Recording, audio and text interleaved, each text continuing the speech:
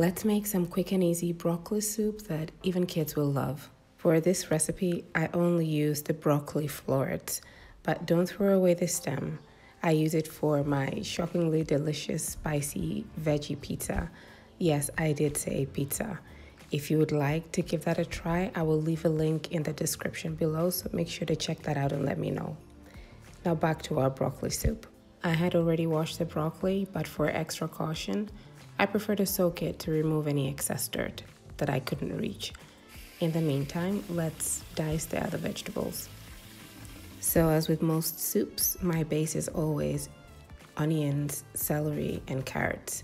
I'm using shallots for this, which should be finely diced. The same goes for the carrots and the celery. To finely dice them, it would be easier if you slice the celery and the carrots into matchsticks and then dice them. I need a minute to gloat. Gloat why? Because feeding my kids vegetables is like any other parent or carer will tell you, it is not easy. Well, there's some kids who, love their vegetables. Mine, unfortunately, not always so much. So making soups such as these is always just so helpful in making sure that they do get their 5 a day. Next is the potatoes. Get those peeled and diced into small cubes. I used them to thicken the soup, but in the beginning, I added them as a way of reducing the intensity and color of the broccoli soup so that my kids would eat it without a fuss, and yes, it did work. Now that's done, let's take care of the broccoli. The board keeps moving, so I need to put something underneath to keep it stable. Okay, a kitchen cloth in place, that ought to do the trick. So, separate the broccoli florets from the stems, then finely chop the stems. Why? Because I would like the soup to, cook fast. As for the florets, I steam them in this microwave tin for 5 minutes at 100% power because it helps us, well, in my opinion, it helps retain a bit more of the broccoli's flavor and color as we will add it after the other ingredients are cooked through. However, if you do not have a microwave steaming container, you could use a steam basket. And all you need to do is steam the broccoli florets until they are tender. And once they are ready, transfer them to a bowl and move on to saute the vegetables. Heat your pan over medium heat and pour in the olive oil, followed by the shallots, which should be sauteed until they're soft and translucent. I'm gonna go off topic for a minute here. So I watched this TikTok video on things that Black people do for no apparent reason. And it is actually true that I banged the cooking spoon on the pan. And Mom, if you're watching, I'm really sorry. If there are any dents in your pans, it could have been me, but it could have also been my siblings. Okay.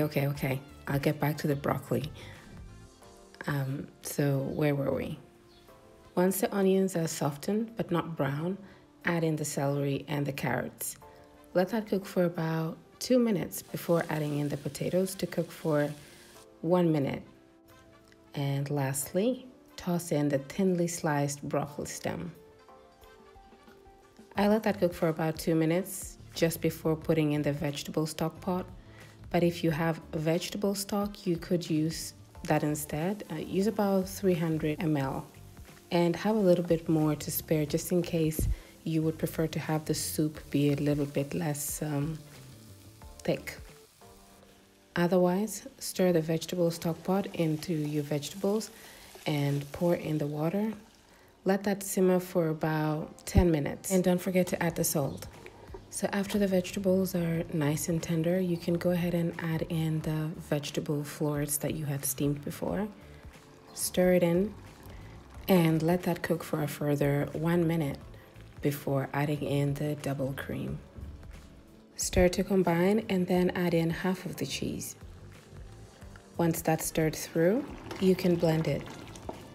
Now I know this is a soup, however, I know there are some people who would prefer to have it chunky as compared to, well, completely blended to a smooth, silky consistency. So if you prefer, you can always just leave it as it is. Or you can add the rest of the cheese and then blend it until it's super smooth. Did I just say super smooth? Anyway, Blend it until it's smooth and then serve. You can serve this with my soft and sweet Easter bread linked above. And if you would like to have more veggie soups with broccoli, then either try out my recipe with sweet potatoes or my other recipe with spinach.